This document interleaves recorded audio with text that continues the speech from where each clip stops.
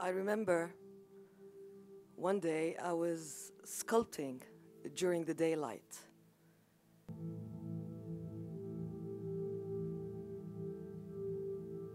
I took myself in surprise when I realized that the night has fallen and I have been sculpting in the dark. Adi.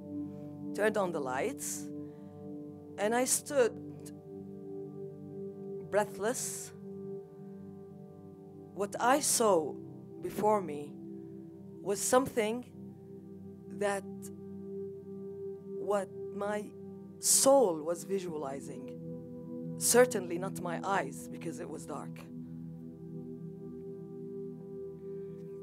Went backwards. And honestly, I was petrified. What is this opening up?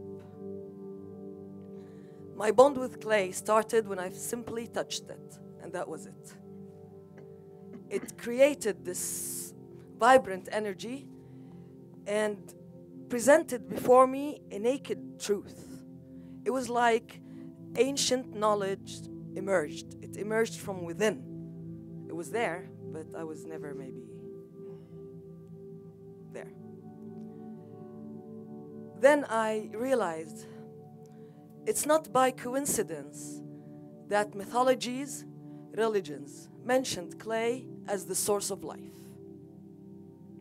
Whether in the Quran, the Bible, the Talmud, Greek mythology, Chinese, Sumerian, Hindu, name it.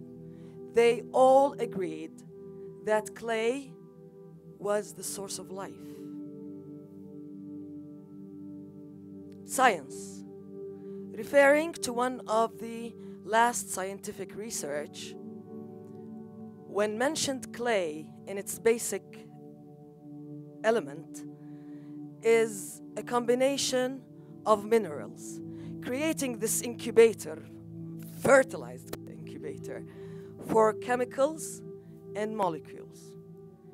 In the process of billions of years, it eventually creates protein, DNA, and living cells. The process.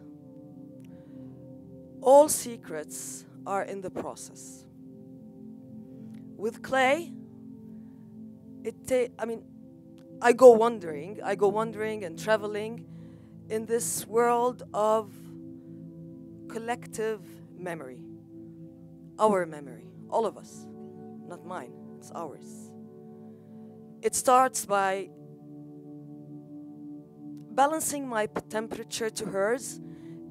We become like one temperature. And then I breathe through her and the same to me. We become one breath and I can feel the pulse. Starts shaping herself in my hands, changing forms, changing shapes, textures. I become the tool. I'm only the tool. Absorbed by this ancient energy, I simply shed all my layers, khalas, and surrender to its guidance towards this mesmerizing world of human nature.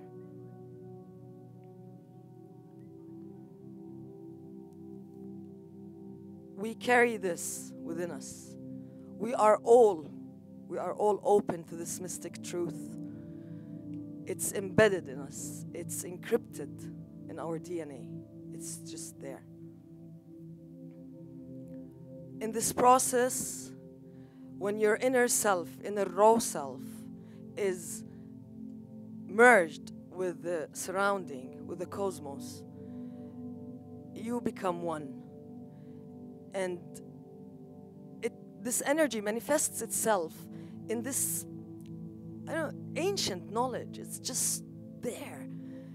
And it starts teaching you and takes you from one level to another on a higher scale. It's endless.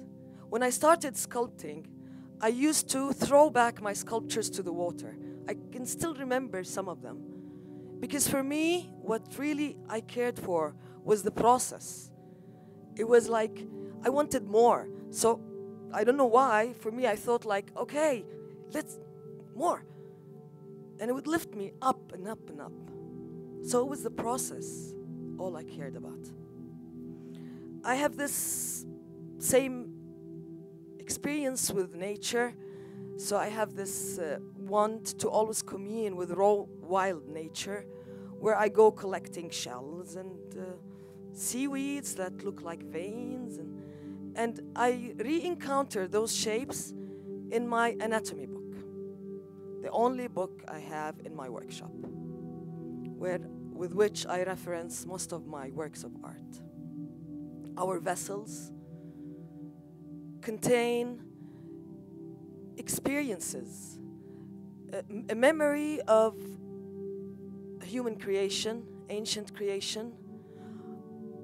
Our cells behold experiences of evolution. Wow. And our bodies are molded with the 4 elements: water, fire, earth, and air. Just like clay, we are clay. In this process, your ego dissolves, your insecurities, your sense of possession. You become part of the whole. You're one of the whole, or you're the whole and the one. It's the oneness of being.